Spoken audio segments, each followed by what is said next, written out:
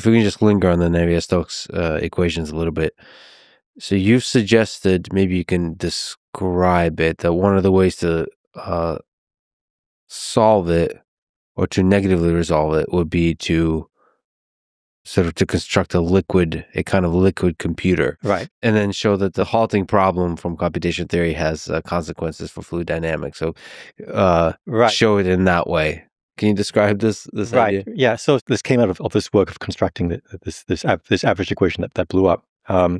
So one as part of how I had to do this, so there's sort of this naive way to do it. You just keep pushing.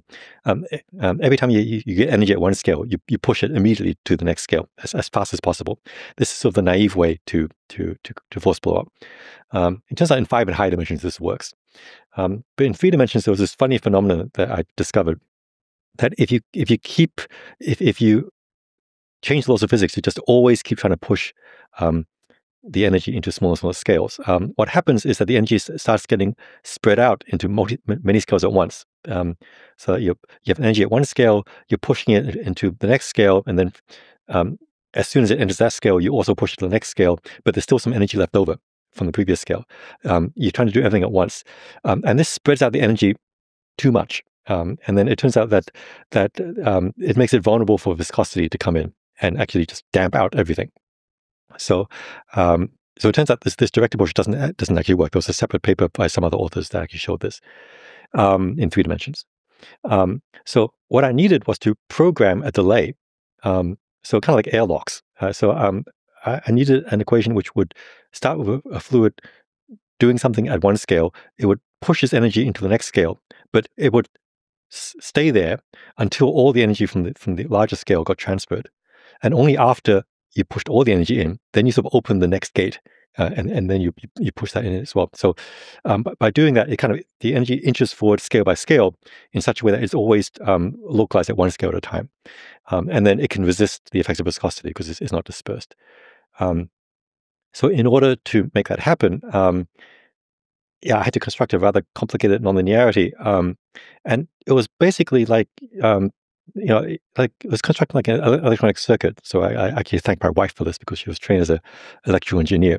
She talked about, she had to design circuits and so forth. And, if you want a circuit that does a certain thing, like maybe have a light that flashes on and then turns off and then on and then off, you can build it from more primitive components, capacitors and resistors and so forth.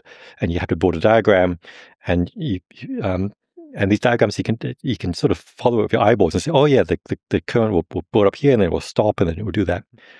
So I knew how to build the analog of basic electronic components, like resistors and capacitors and so forth. And I would stack them together in such a way that I would create something that would open one gate, and then there'll be a clock and then once the clock hits a certain threshold, it would close it. Kind of a Rube Goldberg type machine, but described mathematically. And this ended up working.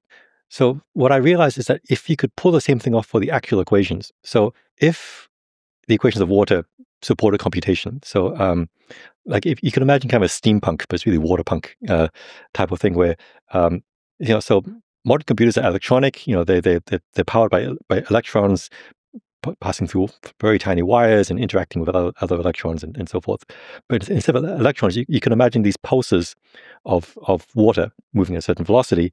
And maybe there are 2 different configurations corresponding to a bit being up or down. Probably that if you had 2 of these moving bodies of water collide, they would come out with some new configuration, which would be something like an AND gate or OR gate. The output would depend in a very predictable way on the inputs, and like you could chain these together and maybe create a Turing machine, and then you have computers which are made completely out of water. And if you have computers, then maybe you can do robotics, hydraulics and so forth. And so you could create some machine, which is basically a fluid analog of what's called a von Neumann machine. So von Neumann proposed, if you want to colonize Mars, the sheer cost of transporting people and machines to Mars is just ridiculous. But if you could transport one machine to Mars, and this machine had the ability to mine the planet, create some raw materials, smelt them, and build more copies of the same machine, then you could colonize the whole planet over time. So if you could build a fluid machine, which Yeah, so it's a fluid robot, okay, and what it would do, its purpose in life, it's programmed so that it would create a smaller version of itself in some sort of cold state. It wouldn't start just yet. Once it's ready, the big robot configuration of water would transfer all its energy into the smaller configuration and then power down. Okay, and then like clean itself up, and then what's left is this newer state, which would then turn on and do the same thing but smaller and faster. And then the equation has a certain scaling symmetry. Once you do that, it can just keep iterating. So this, in principle, would create a blow-up for the actual Navier-Stokes. And this is what I managed to accomplish for this average Navier-Stokes. So it provided this sort of roadmap to solve the problem. Now, this is a pipe dream because there are so many things that are missing for this to actually be a reality. I can't create these basic logic gates. I don't have these special configurations of water. I mean, there's candidates, there's things called vortex rings that might possibly work, but also, analog computing is really nasty compared to digital computing. I mean, because there's always errors. You have to do a lot of error correction along the way. I don't know how to completely power down the big machine so that it doesn't interfere with the running of the smaller machine. But everything in principle can happen. Like, it doesn't contradict any of the laws of physics. So it's sort of evidence that this thing is possible.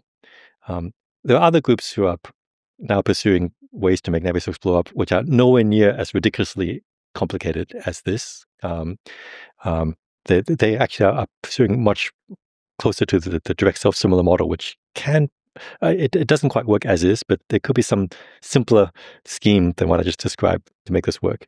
There's a real leap of genius here to go from Navier-Stokes to this Turing machine. So it goes from the self-similar blob scenario that you're trying to get the smaller and smaller blob to now having a liquid Turing machine gets smaller and smaller and smaller, and somehow seeing how that could be used to say something about a blow up. I mean, that's a big leap. So there's precedent. I mean, so the thing about mathematics is that it's really good at spotting connections between what you might think of as completely different problems. But if the mathematical form is the same, you can draw a connection. There's a lot of work previously on what's called cellular automata. The most famous of which is Conway's game of life. There's this infinite discrete grid, and at any given time, the grid is either occupied by a cell or it's empty. And there's a very simple rule that tells you how these cells evolve. So sometimes cells live, and sometimes they die. And there's, when I was a student, it was a very popular screensaver to actually just have these animations go on, and they look very chaotic. In fact, they look a little bit like turbulent flow sometimes. But at some point, people discovered more and more interesting structures within this game of life. So, for example, they discovered this thing called a glider. So a glider is a very tiny configuration of like 4 or 5 cells, which evolves and it just moves at a certain direction. And that's like this vortex rings. So this is an analogy. The game of life is kind of like a discrete equation, and the fluid Navier-Stokes is a continuous equation, but mathematically they have some similar features. So over time, people discovered more and more interesting things that you could build within the game of life. The game of life is a very simple system. It only has like 3 or 4 rules to do it, but you can design all kinds of interesting configurations inside it. There's something called a glider gun that does nothing but spit out gliders one at a time. And then after a lot of effort, people managed to create AND gates and OR gates for gliders. Like there's this massive, ridiculous structure, which if you have a stream of gliders coming in here and a stream of gliders coming in here, then you may produce a stream of gliders coming out. Maybe if both of the streams have gliders, then there'll be an output stream. But if only one of them does, then nothing comes out. Mm-hmm. So they could build something like that. And once you could build these basic gates, then just from software engineering, you can build almost anything. You can build a Turing machine. I mean, it's again enormous steampunk type things. They look ridiculous. But then people also generated self-replicating objects in the game of life. A massive machine, a polynomial machine, which over a huge period of time, and it always looked like glider guns inside doing these very steampunk calculations, it would create another version of itself, which could replicate. It's so incredible. A lot of this was like community crowdsourced by like amateur mathematicians, actually. So I knew about that work, and so that is part of what inspired me to propose the same thing with Navier-Stokes. which is a much, as I say, analog is much worse than digital. Like it's going to be, you can't just directly take the constructions in the game of life and plunk them in. But again, it shows it's possible.